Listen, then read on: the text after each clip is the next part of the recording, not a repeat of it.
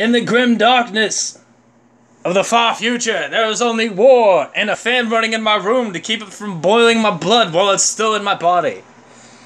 As you can see, I'm knocking orc over, we have here in the painting facilities, just making sure the shot was alright, the rulebook.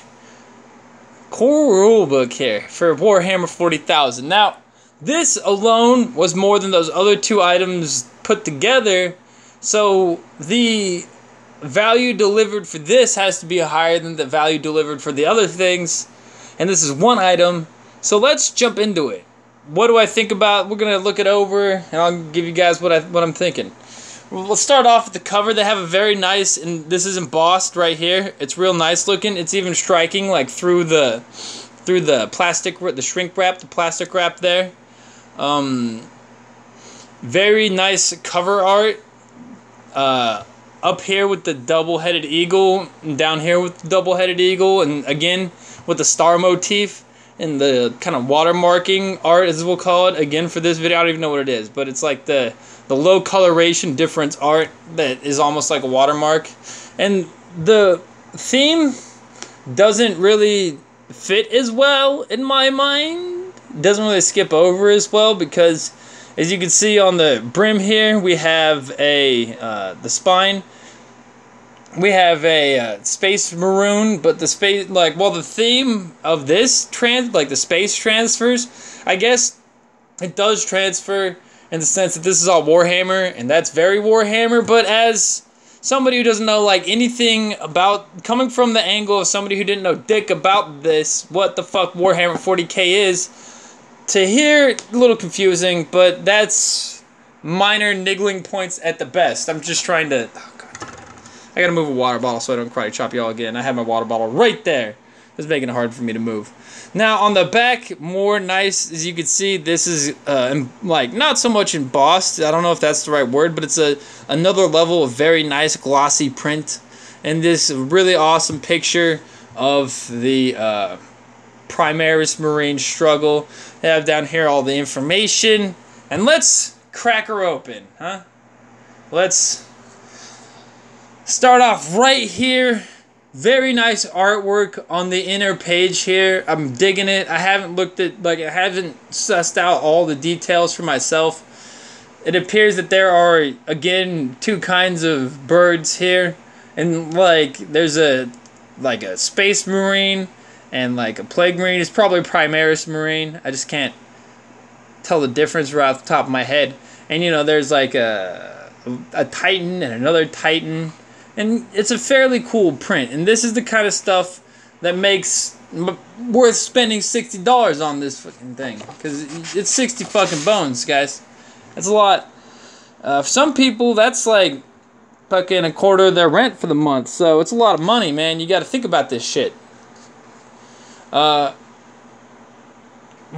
have this little text here. They have a shot of the Emperor on his golden throne. Here, we'll get a better shot of this.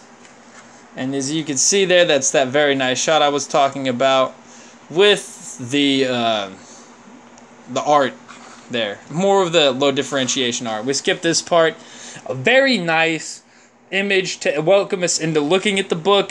It's got, again, it's got this very Imperium double-sided kind of motif to it. I'm digging it. It's got, like, the all-seeing eye of chaos and a plague-looking marine and like a regular-looking marine with his like laurels, whatever the battle honors they earn for doing crazy shit. The laurels of victory, whatever the fuck they call it. And we're here. More great art. Like, this is just great art. They do a lot of great art in these books. Like, honestly, there's just a lot of great pictures in here. But that's, like, all that it is. That's all I have to say about the beginning, so we'll start skipping forward a little bit faster.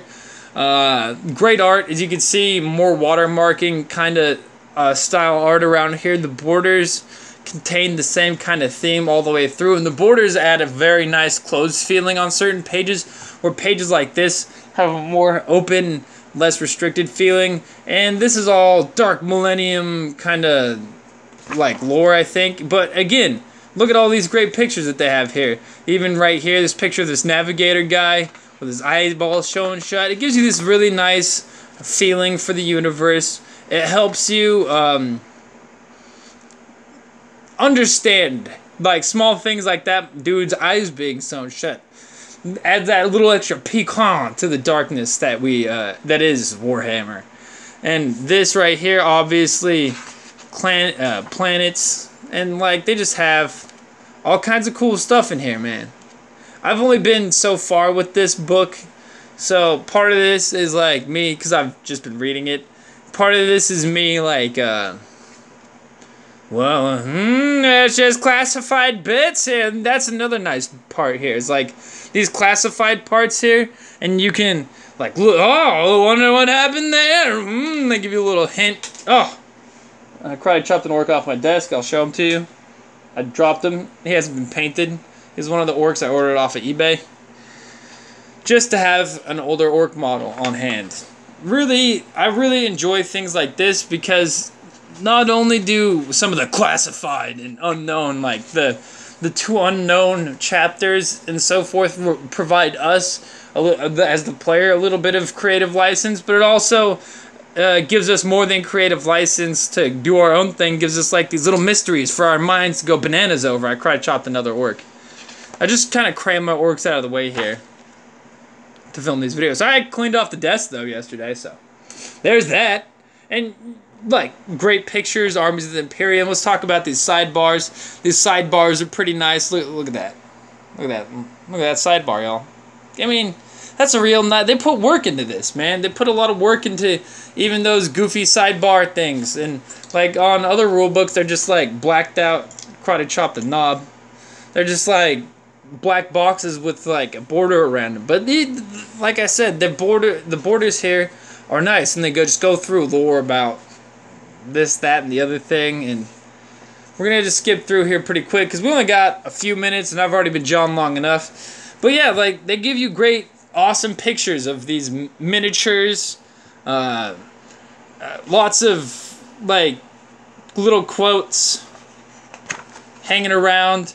And, you know, chaos gods, and this is all just lore. This is all just lore and pictures and maps and stuff for me to dork out about. Now, this is like a war zone kind of deal. I guess this is like for setting up a campaign. I actually don't know what this is too closely related to, as I've not been this far. I've only been like a few pages in. I didn't get a whole bunch of reading done yesterday because reasons. But they have these. First criticism is it appears that some of these critical rules are laid out in these little sidebars, and not everybody reads those sidebars. Like right here, little explanations about how things work. But even Matthew at Mini Wargaming has missed out on sidebar rules, and that's the small criticism. I'm sure there's people that know way more than I do about specifically these rule books, but I'm rating it against just other rule books I've had from other game systems, role-playing games, and like even we're here at the middle of the book, kind of. We're here at the binding section. You can see they put silk cloth, some kind of high quality. Maybe it's not silk, but it's a high quality cloth to bind there, and I like that. I'm about that. And they just have all these little textures and the pages and the little additions. Like I said with the Xenos book, these little additions here on the side of the page, while not doing much, it adds its own nice feeling. And right here is a picture of an orc. Let's go back to see if we can find some of that, what I call watermarking art. Oh, sorry, y'all. I just keep on karate chopping you. It's tough, man, y'all. I'm just playing don't karate chop my tablet, because obviously you're in front of my chest, and I just set you down and I'm working around you. That's just the way I did it. Because I set up a thing upstairs, but my bird's a fucking asshole. So, see if we can find. We'll go deeper for the watermarking art. They have, maybe it's not as prevalent. Pictures like this little side box right here. I like pictures like these a whole lot, because that's just a cool little black and white for me to examine. It might not grab my eye right off the bat, but later down the road, I'm like, oh, look at it, man. That's a cool little picture. And, yeah.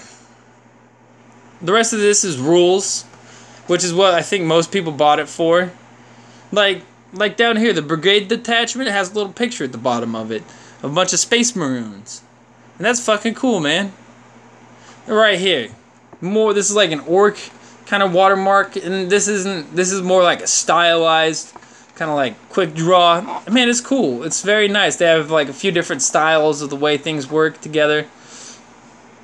And yeah, I'm about it. Like look at these great ass shots of the boards they give you, of the background art, the texture of the paper, of course. This sort of, we'll go find a decent page where I can display to you. This sort of edging right here, that'll date it, because I've always found that the edging like these has helped me date what decade my rule books are from. But I like it when I have it, because it enhances the enjoyment I get out of these things a lot. Just the graph on the side with a little bit of like the vellum tearing going on. That's very nice. That, while it is gonna severely, like, all down the road, you'd be like, obviously this is 27. This was in the 2010s and whatever, the teens. I don't even know what this would be called. 2017 era, obviously. But for now, like I said, it helps date it, but it also provides a lot of enjoyment for the consumer. And look at these great ass pictures. They all die already. They got fucking little crazy Eldar chart here, and a legend for it. So, $60 all told. $72.50 for the whole shipment, because I got this with the tactile objective cards. How would I rate this? Well, for $60, you kind of gotta ship me a blowjob machine that pops out of the floor and sucks my dick whenever I want. You gotta be delivering me some shit for $60. But will I get $60 of reading out of this? Yes. Outside of gameplay time, I think I'd get around $60 of enjoyment of just looking at the pictures and reading the things, and we're putting about $1 an hour. Maybe I'll pull out $60. Maybe I'll pull out 60 hours out of this thing, just like going over stuff, like not reading it through on the initial, but like on my second, third, fifth, 13th read through, where I'm just finding little things that I like oh, look at that little thing over there, and that's cool. They put a little orc face down in the picture, in the corner. It's just small things. Like, I just noticed there's a fucking, let's see if I can get this on camera for you guys. There's a skull right there, little things like that. I enjoy little things like that. Will I get my money's worth? Beautifully printed book. Right now, I greatly enjoy looking at it. It's really, it releases happy drugs in my brain, endorphins, just by looking at it. So there's that. Comes with a nice silk placeholder. And yeah. I think it's worth my money. That's why I gave it to him. I got it for the rules, but along with the set of rules came a lot of cool shit. So, yeah, there's a lot to be found in here. A lot for me to uncover still. But, like I said with my last one, for the money, I think Games Workshop's putting in a lot of work to make, you know, the pages, the individual pages entertaining as just something to look at as like a visual piece. The border's nice. It adds a nice feeling. There's a lot of great things about this book, and I'm sure in time, when the new stuff, when my excitement fades, I'll find things I don't like about it. I already, you know, pointed out the one thing, the one aside, and you know, the kind of the other thing with that the themes aren't transferring too well.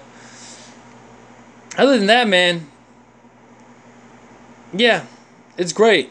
It's a great book. I have a feeling this is going to be one of those rule books that I'll be able to pull it out of the shelf and be like, you can tell this was made 2017. But that doesn't really matter to me because I'm not enjoying it then, I'm enjoying it now. Have a nice day.